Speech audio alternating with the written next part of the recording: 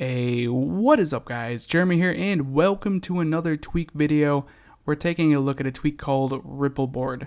Now, if you guys notice my app icons on my home screen here, they have that kind of ripple effect that comes out of them that's indicating that they are multitasking.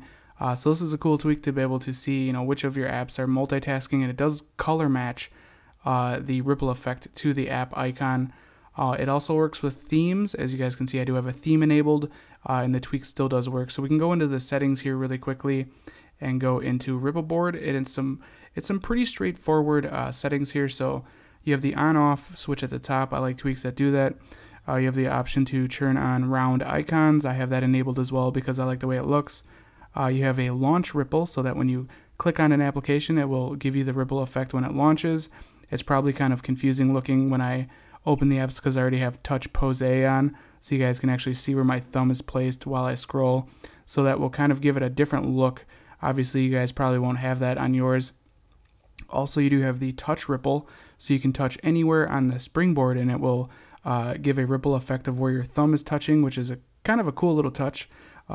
Also, you do have the option to have the ripple effect for running applications that are multitasking, which is another really cool addition to this tweak. And now you have a couple of sliders here. It's going to allow you to change the range and the duration of the ripple. So if we turn this way up, you guys can see with the little app icon at the bottom with the RB, it kind of demonstrates what it's going to look like. So you can adjust those to however you like.